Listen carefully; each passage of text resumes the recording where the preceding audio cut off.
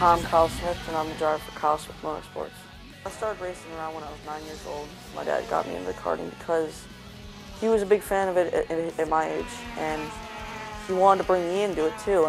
And one day we decided we want to go do this. We want to compete just like we see on the television. We got a kart at a swap meet, and then went and started racing at the tracks up in New York, and as we say, is history. My name is Jeff Smith. I'm the team manager for Kyle Smith Motorsports.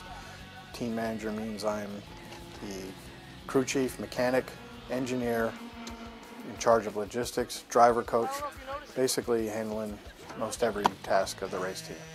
Kyle drives two karts in the junior national class, both a Yamaha and an HPV 100cc two-cycle motor. These karts can reach up to 70 miles an hour in top speed, and on a typical half to three-quarter mile track that he races at, his average speed will be between 40 and 45 miles an hour. We normally race at Beaver Run Motorsports Complex, which is about 20 miles northwest of Pittsburgh, Pennsylvania. But we also follow the national circuit, which includes racing in Florida, North Carolina, New Jersey, Ohio, Indiana, Illinois, and Wisconsin. I have a couple of really big accomplishments in my racing career, and both of them came at the national level. About a year ago, I had probably the perfect handling kart and drove it to an 8th place finish down at Lowe's Motor Speedway in North Carolina. And then just a couple months ago, I qualified 6th at Daytona International Speedway. Our biggest challenge is basically just competing at the national level. The competition is just brutal and cutthroat. A lot of people spending a lot of money, and it's really hard to compete when you're a very small team.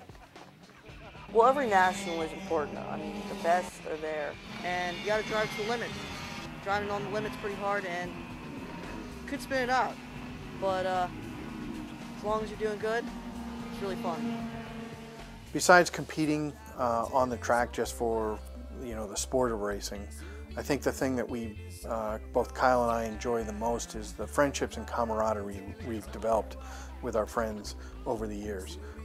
When we're on the track, we go at it pretty hard at one another, but when we're off the track, the friendships are deep. I think one of the things that's unique to motorsports and racing in general is even your worst enemy, if you're struggling someday with a mechanical problem, even your worst enemy will help you out to get you on the track, because they would rather beat you on the track than have you sit it out.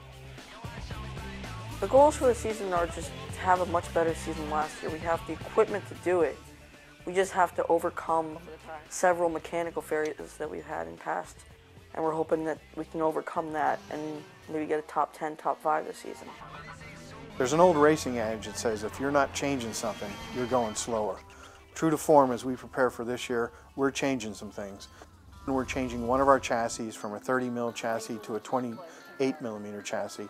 We're hoping that this change will pay off. I mean, it seems like it's going to. And we're more than ready to take on the competitions at Nationals